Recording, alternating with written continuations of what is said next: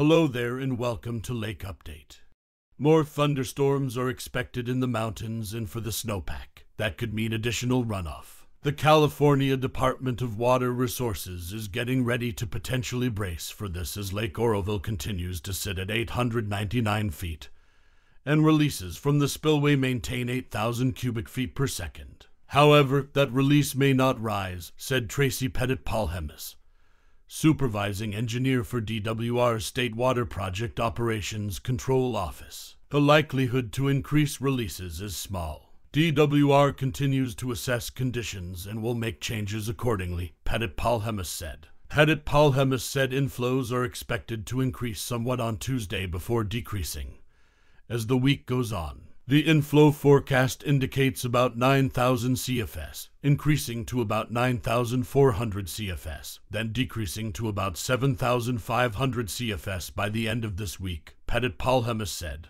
Outflow levels are determined by a myriad of conditions as well as what time of year the water is being released. They are often a response to a reservoir's inflows based on stormy weather and snowmelt. Pettit-Palhemis said DWR deals directly with the United States Army Corps of Engineers to make the ultimate determination.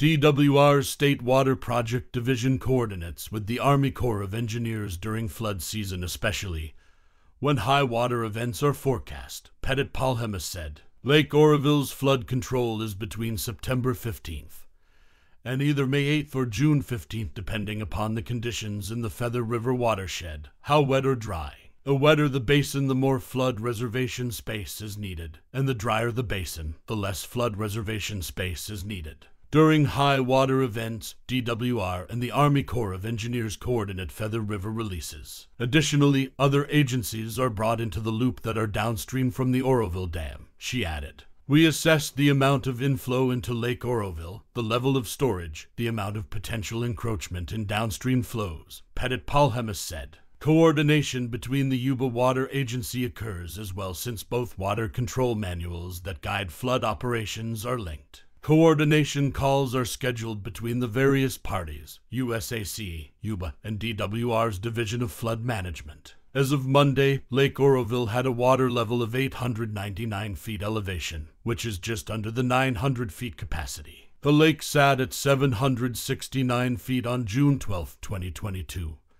And before that, 702 feet on the same date in 2021. The Shasta Lake Reservoir has seen a considerable increase since the beginning of the year. As of Sunday night, the lake sits at 1,062 feet, nearing the full pool of 1,067. On January 1st, when it sat at 959 feet. The lake level for June 12th in 2021 was 950, and then 945 on the same date in 2022.